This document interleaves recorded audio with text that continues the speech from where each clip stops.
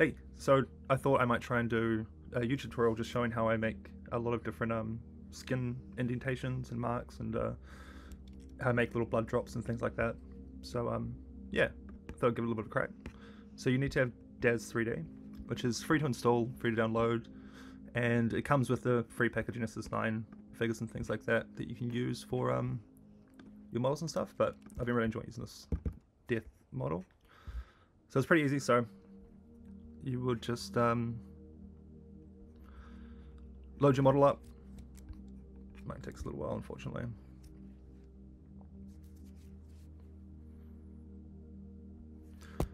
Once you have your model, it's easy enough. I'm not going to do anything here at all. I mean, you can add clothes in here and everything like that, but this is just for the skin indentations. So I thought, for now, I'll send to Blender, which is a bridge that you might have to install through DAZ Install Manager. It's super easy though, and so it's already sent it over to Blender. So here I'll just click Import New Genesis Figure, which is super easy.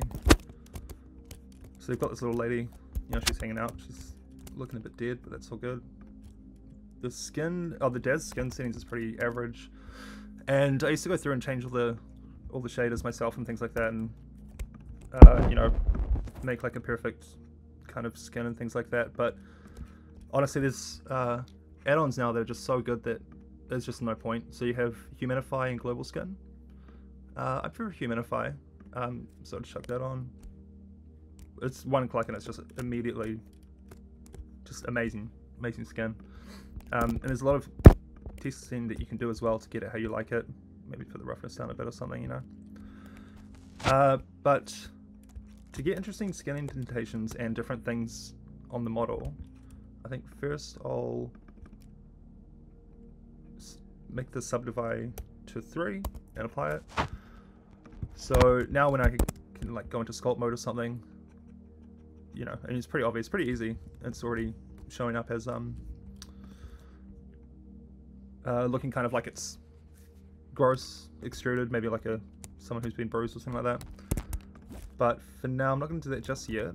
You can open up the node tree and you can see in here is the albedo head. For some reason it's not working for me, so to get that as an image on my laptop, open up Texture Paint and search for the name of the Humanify skin on here. So I just type in Vero and it comes up. So you go Image, Save As, just check on your desktop. That should work for now.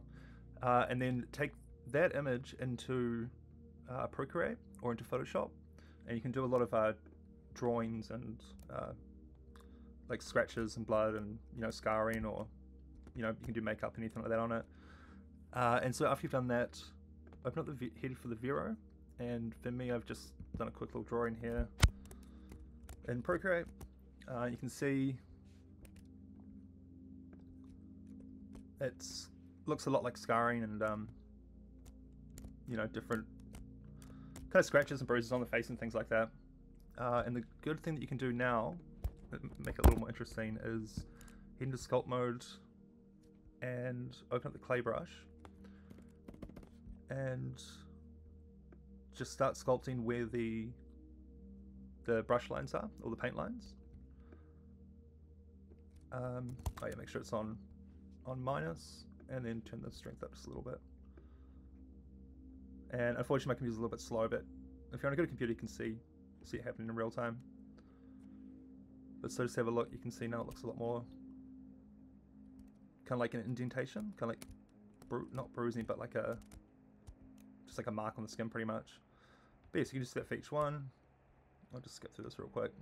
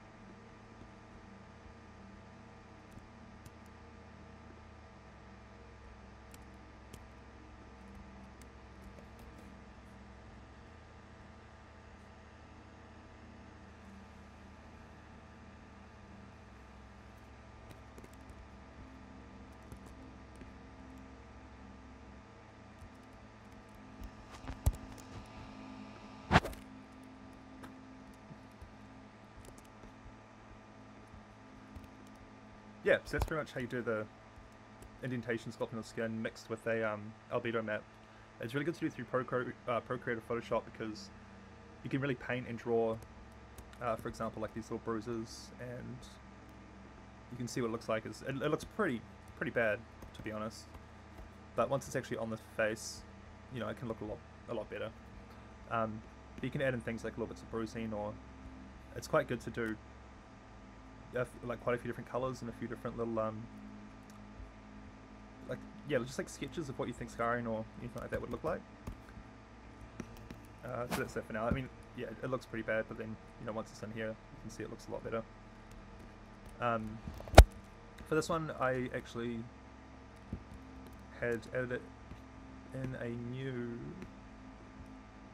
figure. It's just something a little extra. I don't know if it's really too up anyone's alley, but you can add a new figure and then chuck it into pose mode. And I'm just gonna move her away. I'm pretty bad at editing myself, animation and things like that, so I kind of just like do it as basic as possible to kind of get what I need and then hide the rest. That absolutely makes no sense whatsoever. But this is a piece I worked on recently with someone else, and this is what I did for this one. Is I just put the hands kind of digging into the head. Unfortunately, it's not going to look the same as I did where the drawing is for now. But yeah, the idea is that these fingers are kind of pushing into the head sort of thing. And you can easily just sculpt